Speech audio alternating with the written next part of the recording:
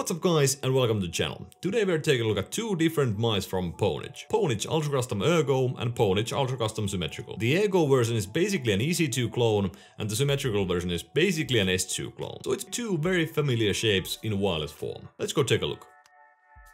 The box contents vary quite a bit depending on what you choose from their web store, but I got separate bottom pieces, top shells, bottom separators and some extra feet for the symmetrical version. With these bottom spacers you can actually modify the amount of travel in your clicks. I experimented quite a bit with these, but the default ones provided the best experience. For both mice I got top shells with and without holes, and for the Ergo I also got black and white colors. The Ergo version comes with holes on the sides, but for the symmetrical one you can choose with or without holes. But you need to do this when you order, there are no changeable pieces for the sides. I highly recommend getting the solid version. These holes on the sides on the Ergo version kind of bothered me. Both of these mice are actually quite well built considering the modularity. There is absolutely no flex on the sides, no top flex, but there is some bottom flex on both of the units. There is absolutely no creaking, but there is some scroll wheel rattle. On my scale the Ergo version weighs around 70 grams with the top shell that has holes. The solid top shell adds around 3 grams. The symmetrical weighs around 74 grams. And the top shell that has no holes adds around 2 grams. Both feel a little bit back heavy, these are definitely not as well balanced as the Superlight. But Superlight is in its own tier. The weight felt good for me in game, but I did notice the back heaviness at times. The sensor for both of these is the 3335 from PixArt. It does perform quite well in game, I had basically no issues.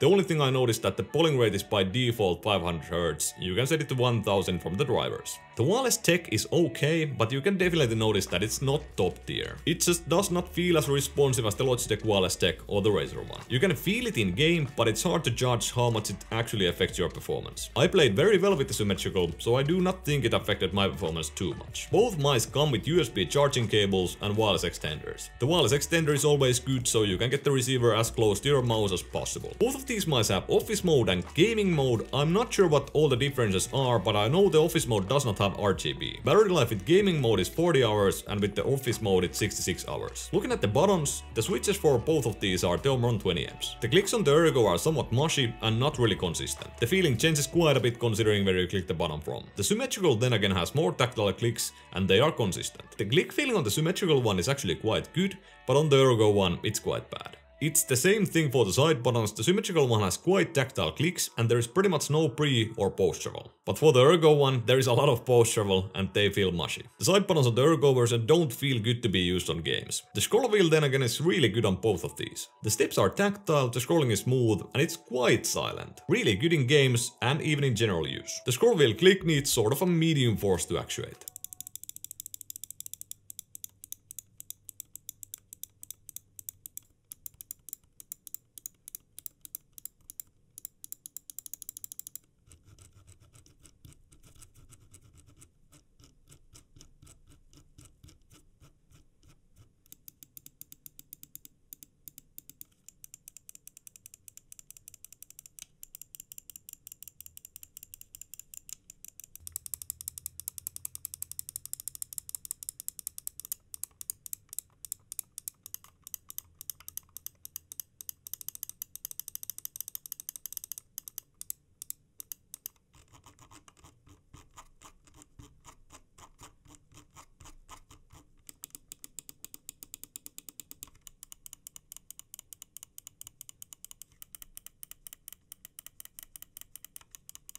By the way guys, we are on our way to 4000 subscribers. If you haven't subbed yet, click the subscribe button. Moving on to mouse feet, and here is a massive difference between the two. The design is completely different. The symmetrical one has 2 large feet, one at the front and one at the back.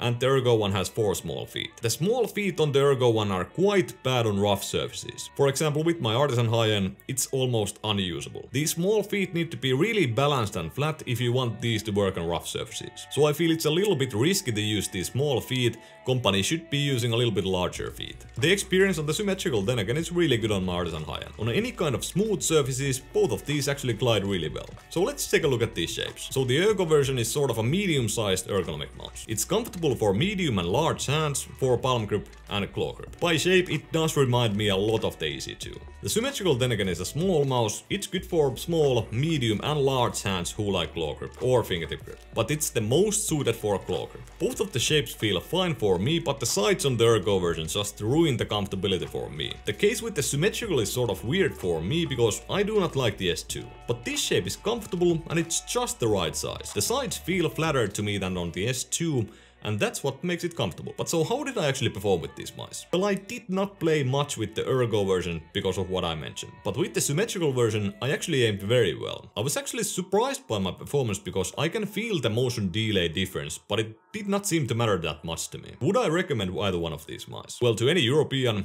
definitely no. The shipping is just way too expensive for us. But for people who don't need to pay that 55 bucks for the shipping, these are good options. But if you're usually bothered by holes on the sides, do not go for the Ergo version. The Symmetrical one I do consider a really good option for somebody who would like something like the wireless S2. I just did not find many downsides on the mouse. It will be even more impressive if Pwnage can improve the wireless tech in the future. That's pretty much it from me, guys. Thank you Pwnage for sending me the sample for review.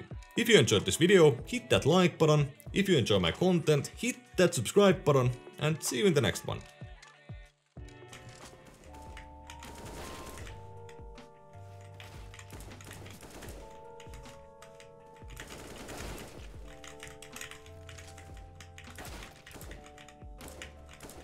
Where is his head? How many times did I hit him in the face? I think twice through the wall.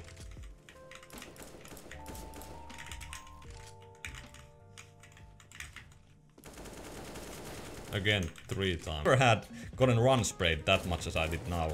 And they mentioned that they changed it so that it's harder to run spray with rifles, but I don't know.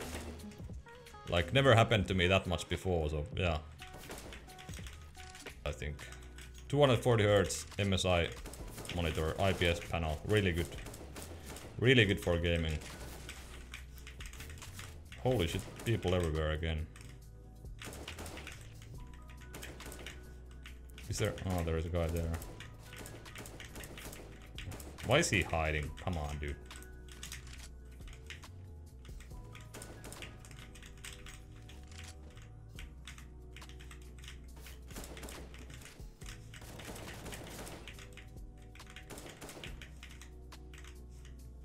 I'm camping according to the game. Okay, that was bad. It wasn't the AK's fault, it was my fault there.